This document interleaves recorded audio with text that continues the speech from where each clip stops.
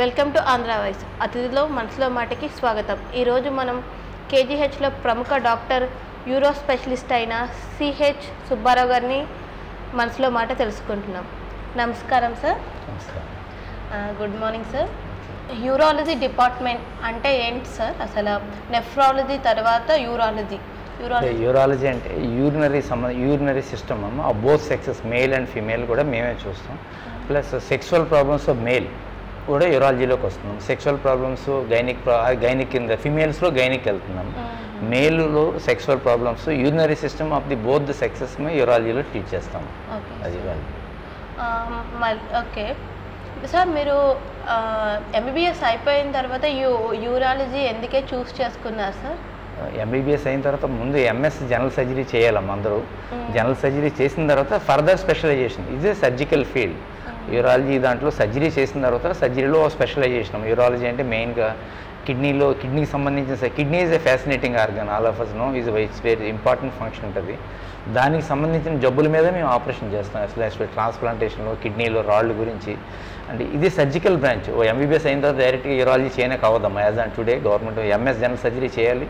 Surgery చేసిన తర్వాత specialisation. యూరాలజీలో కొంతమంది వస్తారు, కొంతమంది హార్ట్ సర్జరీకి వెళ్తారు, కొంతమంది బ్రెయిన్కి వెళ్తారు. అలా so we have chosen for urology. కిడ్నరీ system బాగా ఇంట్రెస్ట్. అంటే ఇప్పుడు కిడ్నీలో ఏ సమస్యలకు మీరు సర్జన్ చేస్తారు సార్? ఏదైనా కామన్గా మన ఎక్కువ ప్రాబ్లమ్స్ వచ్చి కిడ్నీ స్టోన్స్ అమ్మ. తర్వాత నెక్స్ట్ కొంతమంది కిడ్నీలో ఇన్ఫెక్షన్లు యాప్సిస్లు రావడం, లేదా కొంతమందికి ట్యూమర్స్ క్యాన్సర్లు రావడం, అదే యూరినరీ బ్లాడర్లో క్యాన్సర్ రావడం, ప్రోస్టేట్ గ్లాండ్ ఎన్లార్జ్మెంట్, వీటికి అన్నిటికీ మేము సర్జికల్ రిమూవల్ అంటే ఇప్పుడు మోస్ట్ ఆఫ్ ద టైమ్స్ మేము చేసే సర్జరీస్ ఓపెన్ ఆపరేషన్లు తగ్గిపోయాం. అంతకుముందు అయితే కట్ చేసేవాళ్ళం. ఆఫ్ లేట్ కొంత లేటెస్ట్ టెక్నాలజీ వచ్చిన తర్వాత మినిమల్ స్కోపీ ఇన్వేజివ్ సర్జరీ అంటే ల్యాప్రోస్కోపీ ద్వారా లేజర్ ద్వారా స్మాల్ ఇన్స్ట్రుమెంట్ పంపించి కిడ్నీలో stones majority of the time 90% కోత లేకుండానే రాళ్ళు రిమూవ్ చేస్తాం. ఎక్కువ ప్రాబ్లం మనకి మెయిన్ కిడ్నీ స్టోన్స్. మా యూరాలజీలో మా సర్జరీస్లో 70% కిడ్నీలో వచ్చిన స్టోన్స్ రిమూవ్ చేయడం ఉంటుంది. అదే కొంతమంది ప్రోస్టేట్ ప్రాబ్లం అయితే. ఎక్కువ మంది మీకు వచ్చిన వాళ్ళు ఏ సమస్యతో వస్తున్నారు సార్ ఈ కేజీహెచ్కి? మెయిన్ అమ్మ కిడ్నీ స్టోన్స్ అండి. పెయిన్, యూరిన్లో బ్లడ్ పడడం, మంటతో వస్తారు. మేము ఇన్వెస్టిగేట్ చేసి స్టోన్ ఎక్కడుందో చూసి పెద్ద స్టోన్ అయితే సర్జికల్ రిమూవల్కి ఎలా అడ్వైజ్ ఇస్తామో, చిన్న స్టోన్ అయితే మెడిసిన్స్ రాసి డిజాల్వ్ అవ్వకుండా ఫ్యూచర్లో రాకుండా ఏం చేయాలో జాగ్రత్తలు చెప్పి పంపిస్తాం. ఓకే. కిడ్నీ సమస్య ఉన్న వాళ్ళు, కిడ్నీలో స్టోన్ సమస్య ఉన్న వాళ్ళు ఉంటారు. దానికి వాళ్ళకి తోడు షుగరు, బీపీ ఉన్న వాళ్ళు వస్తారు కదా, వాళ్ళని మీరు ఎలా ట్రీట్ చేస్తూ ఉంటారు?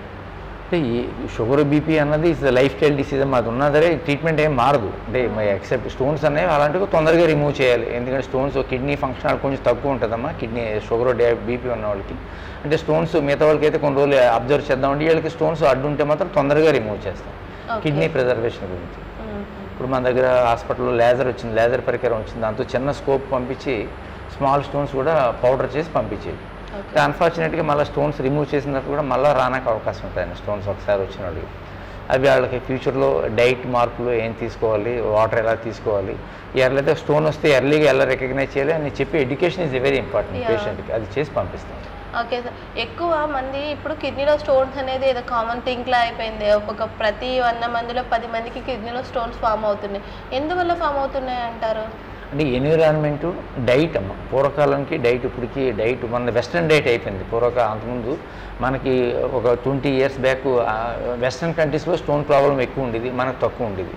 సో అది ఇప్పుడేమో డైట్ మనం also you're eating rich diet now. Western diet మారిపోవడంతో almost America US పీపుల్కి ఎంత స్టోన్ డిసీజ్ వస్తుందో మన వాళ్ళకి కూడా అంత స్టోన్ డిసీజ్ వచ్చింది. 20 years బ్యాక్ ఇప్పటికి అంత మార్పులు అన్న కారణం మేము అనుకుంటున్నాం డైట్లో వచ్చిన విపరీతమైన మార్పులే. సో అంతకుముందు ఈ ఫాస్ట్ ఫుడ్స్, జంక్ ఫుడ్స్ అంతకుముందు అన్నీ ఉండే కాదు మనకి. సో అందువల్ల diet is one of the reasons. And environment also heat ఎక్కువైపోయిందమ్మా. బయట ఎక్కువ తిరుగుతున్నారు, అవుట్డోర్స్ చెమటలు పట్టడం వల్ల కూడా యూరిన్ వాటర్ తక్కువ తాగుతున్నారు. దానివల్ల స్టోన్స్ ఎక్కువ అవుతున్నాయని విశ్లేషణలో తెలిసింది మనందరికీ. కిడ్నీ సమస్యలు రాకుండా ఉండాలంటే మీరు ఏమైనా కొంచెం ప్రికాషన్స్ చెప్తారా? అంటే స్టోన్ రాకుండా చెప్తున్నాను. మెయిన్ వాటర్ ఎక్కువ తీసుకోవడం అమ్మా. Non vegetarian diet, animal protein, ఇప్పుడు మటన్, చికెన్ అవి ఎక్కువ రోజు అదే తినకూడదమ్మా. You can take limited amount. And fruits ఎక్కువ తీసుకోవాలి. మోస్ట్ ఇంపార్టెంట్ స్వీట్స్ తగ్గించాలి, సాల్ట్ తగ్గించాలి. జనరల్ ప్రిన్సిపల్స్ ఈ రకరకాలు చెప్తారు. క్యాబేజీ తినద్దు, టమాటో తినద్దు, అవి పాలకూర తినొచ్చు, అన్నీ పెద్ద ఇంపార్టెంట్ కాదు. మనం ఎప్పుడు తింటే వారానికి ఒకసారి, అది పెద్ద ఇంపార్టెంట్ కాదు. ఏదో ఏం తిన్నా పర్వాలేదు, but you should take sufficient water and urine ఎడిక్వేట్గా వచ్చేలా చూడాలి. మన ఫర్ ఎగ్జాంపుల్ మన పెద్దవాళ్ళు చెప్తారు యూరిన్ ఎల్లో కలర్లో మండినట్టు పడుతుంది, వేడి చేసి పడుతుంది అంటారు. అలా చేస్తుందంటే మనం తక్కువ తాగుతున్నట్టు వాటర్. నార్మల్ వాటర్ ఫ్రీగా తాగితే will be all right. Okay sir, ఇప్పుడు కిడ్నీ సమస్య ఉన్న వాళ్ళు టమాటా తినకూడదు అంటున్నారు, మీరే చెప్పారు కదా. అవన్నీ అంత ఇంపార్టెంట్ కాదమ్మా, మనం ఎప్పుడో తింటాం, అది పెద్ద ఇంపార్టెంట్. దానికి బదులు కొంచెం ఒక అర గ్లాస్ వాటర్ తాగితే డిజాల్వ్ అయిపోతుంది. ఓకే, ఇప్పుడు సంవత్సరానికి 2 సార్లు తింటాం టమాటా, దానికి అది కాదు మెయిన్ ఇంపార్టెంట్. రోజు నాన్ వెజిటేరియన్ తగ్గించి ప్రోటీన్ డేట్ తగ్గించాలి. వాటర్ ఇప్పుడు తిన్న టమాటో క్యాబేజ్ వల్ల ఏమైపోతాం మనం. సల్ఫర్ ఐటమ్స్ తినకూడదు, మాంసంలోనే ఉంటుంది sulphur items. Non vegetarian rate తగ్గించుకుని తినాలి, రోజు తినకూడదు. అకేషన్ లిమిటెడ్గా తింటే anything is okay for kidney దాన్ని. ఓకే సార్, ఇప్పుడు యూరిన్ ఇన్ఫెక్షన్ అనగానే మనము యూరిన్కి వెళ్ళినప్పుడు నొప్పిగా మంటగా ఉంటుంది, మళ్ళీ యూరిన్ రకరకాల కలర్లో మారడం వల్ల కూడా మనకి ఇన్ఫెక్షన్స్ అనేవి వస్తూ ఉంటాయి. దానికి ఏమన్నా మనకి ప్రికాషన్స్ ఏమైనా ఉన్నాయా సార్? అంటే మనకి బస్సు అందరికీ చిన్న మిస్కాన్సెప్షన్ ఉంటుంది, అందరికీ చదువుకున్న వాళ్ళు కూడా. ఏదో బాత్రూంలో బాగాలేదు, నేను సినిమా హాల్లో యూరిన్ పోసాను, నాకు ఇన్ఫెక్షన్ వచ్చింది అనుకుంటా. అది చాలా తప్పండి. యూరిన్ ఇన్ఫెక్షన్ ఎక్కడ బయట నుంచి రాదు. లంగ్ ఇన్ఫెక్షన్ అనుకోండి, ఎవరైనా దగ్గితే మనకి అక్కడి నుంచి బ్యాక్టీరియా వస్తుంది. యూరిన్ ఇన్ఫెక్షన్ మాత్రం ఎప్పుడు బయట నుంచి రాదు, మన బాడీ నుంచే బ్యాక్టీరియా మన బ్లడ్ సిస్టంలోకి వెళ్తుంది. సో బయట వాళ్ళ నుంచి ఇన్ఫెక్షన్ రావడం, బాత్రూంలో ఎక్కడ అన్హైజీనిక్ బాత్రూంలో సినిమాల్లో యూరిన్ పోసాను అలా వచ్చిందన్న చాలా తప్పు కాన్సెప్ట్. యూరిన్ అన్నది ఫ్రీక్వెంట్గా మన టైంకి, ఫర్ ఎగ్జాంపుల్ కొంతమంది బ్యాడ్ హ్యాబిట్, పొద్దున్నే ఇంటికి వస్తారు, ఆఫీస్కి వస్తారు, ఇంటి దగ్గర బాత్రూమ్కి వెళ్తారు, రాత్రి 9కి వెళ్తారు, మళ్ళీ ఈ బాత్రూమ్లో వాళ్ళ బాత్రూంలోనే పాస్ చేస్తారు. ఈ మినివేలు అసలు పాస్ చేయరు. అది చాలా ప్రమాదం అన్నట్టు బ్యాక్టీరియా. అందుకని టైంకి ఎప్పుడు బ్లాడర్ ఫుల్ అయితే అప్పుడు ఎంటీ చేసుకోవాలి. ఏ బాత్రూమ్ ఉన్నా పర్లేదు, క్లీన్గా లేకపోయినా పర్లేదు, బాత్రూమ్ క్లీన్ టైం ప్రకారంగా బ్లాడర్ ఎంటీ చేయాలి. అది ఇంపార్టెంట్. యూరిన్ ఇన్ఫెక్షన్ రాకుండా ఉండడానికి మోస్ట్ ఇంపార్టెంట్ థింగ్ బ్లాడర్ని ఎప్పుడు యూరిన్ మన ఫీలింగ్ వస్తే అప్పుడు బాత్రూమ్ హైజీనిక్గా లేదు, క్లైమేట్ బాగోలేదు అన్న దానికొని పోస్ట్పోన్ చేయకూడదు. పోస్ట్పోన్ చేస్తే బ్లాడర్ అలా పొంగిపోద్ది, బ్యాక్టీరియా గ్రో అవుతుంది. మెయిన్ ఇంపార్టెంట్ పేషెంట్ టైం ప్రకారంగా యూరిన్ పాస్ చేయడం, ఎడిక్వేట్గా వాటర్ తీసుకోవడం, అంతే. మన యూరిన్ అనేది నార్మల్ కలర్లో లేకుండా వేరే ఎల్లోగా కానీ ఇంకా డార్క్ ఎల్లోగా కానీ అంటే మన శరీరంలో వ్యాధులు లేకపోతే రోగాలు ఉన్నట్టు అంటారు, నిజమేనండి? యూరిన్ కలర్ అన్నది పెద్ద దాన్ని బట్టి డయాగ్నోసిస్ చేయడం చాలా తక్కువ. మా పాత కాన్సెప్ట్ ఉండేది ఆయుర్వేదంలో, కలర్ని బట్టి జబ్బులు చెప్తామని. ఇప్పుడు అది మోడర్న్ సైన్స్లో అంత యూరిన్ బట్టి వెరీ రేర్గా ఎప్పుడో కానీ చెప్పలేము జబ్బులు. అంటే ఫ్రాంక్గా యూరిన్లో బ్లడ్ వచ్చిందనుకోండి, we can no it something blood పడుతుంది అని it will signal for us to do investigation. Most of the time colour అన్నది మనం తిన్న డైట్ని బట్టి ఉంటుందండి. మనం వాడుతున్న వేరియస్ ఫుడ్స్ వాడుతున్నాం, దాన్ని బట్టి కలర్ మారుతుంటుంది. అది పెద్ద జబ్బు కాదు. డ్రగ్స్ వాడుతుంటే కలర్ మారుతుంది. అంటే it may give us A clue to do some investigation. అంతేగాని యూరిన్ కలర్ని బట్టి జబ్బు చెప్పడం అన్నది ఉండదు, దానివల్ల జబ్బే ఉండదు. డైరెక్ట్గా న్యూరాలజీ నెఫ్రాలజీ డాక్టర్స్ దగ్గరికి రావట్లేదు, హోమియోపతి ట్రీట్మెంట్స్కి వెళ్తున్నారు. ఆ హోమియోపతి వల్ల తగ్గుతుందా, లేకపోతే ఏమైనా మనకి ఇంకే సైడ్ ఎఫెక్ట్స్ ఉంటాయా? అంటే నాకు హోమియో గురించి పెద్ద ఐడియా లేదమ్మా, కానీ కొన్ని most of the diseases all of you know పెద్ద ఈ జబ్బులు అనేవి తగ్గవమ్మా. స్టోన్స్ అనేవి అవన్నీ మనకి హోమియోపతిలో తగ్గడం అని అంటే ఉండదు. దానికి అదే స్టోన్స్ అనేది దానికి అదే యూరిన్ ద్వారా పడిపోవాలి. చిన్న స్టోన్స్ అయితే, పెద్ద స్టోన్స్ అయితే రిమూవ్ చేయాలి. జనరల్ అడ్వైజ్ అంటే వాటర్ ఇవ్వడం కానీ హోమియో వల్ల తగ్గిపోతుందని నేను బిలీవ్ చేయను. స్టోన్స్ మనం ఏమి చేయకపోయినా మెజారిటీ ఆఫ్ ది స్టోన్స్, చిన్న స్టోన్స్ దానికి అదే యూరిన్ ద్వారా న్యాచురల్గా పడిపోతుంటాయండి. సో దాన్ని ఏం చేసినా హోమియో వాడినా పర్లేదు, ఇంట్లో ఏం వాడకపోయినా కూడా దానికి అదే పడిపోతుంటాయి. పెద్ద స్టోన్ ఉందనుకోండి, సైజ్ 1 సెంటీమీటర్ ఉందనుకోండి, అది ఎలాగ పడదు, మనం ఎలాగే బ్రేక్ చేయాలి. మందుల వల్ల కరగడం అలాంటివి ఉండవండి, అది తప్పు కాదు. దానికి టైం ఇస్తే దానికి అదే న్యాచురల్గా పడిపోతుంటాయి స్టోన్స్. ఓకే, ఇప్పుడు మీ దగ్గరికి సెక్షువల్ అంటే సాటిస్ఫాక్షన్ లేకపోవడం అనే దాంపత్య సుఖం లేకుండా కూడా వస్తుంటారు, వాళ్ళు మీరు ఎలా ట్రీట్ చేస్తారు? అంటే కాజులు ఇన్వెస్టిగేట్ చేస్తామో వాటి ఎందుకు ఈ ప్రాబ్లం ఉంది. కొంతమంది జనరల్ ప్రాబ్లమ్స్, కొన్ని డ్రగ్స్ తీసుకోవడం వల్ల ఆరోగ్యంగా ఉంటారు. కాజ్ ఇన్వెస్టిగేట్ చేసి if you find a some cause will treat the underline కాజు. లేదంటే ఇప్పుడు కొంచెం డ్రగ్స్ వచ్చాయమ్మా, మీకు తెలిసి వైగ్రా లాంటి డ్రగ్స్. సో అది సేఫ్గా కొంతమందికి will prescribe them. So have a normal sexual life. దాని గురించి గైడెన్స్ ఇస్తాం. ఆ ట్యాబ్లెట్స్ తీసుకోవచ్చా, లేకపోతే వాళ్ళకి కొంతమందికి ఆపరేషన్తో రెక్టిఫై చేయొచ్చు.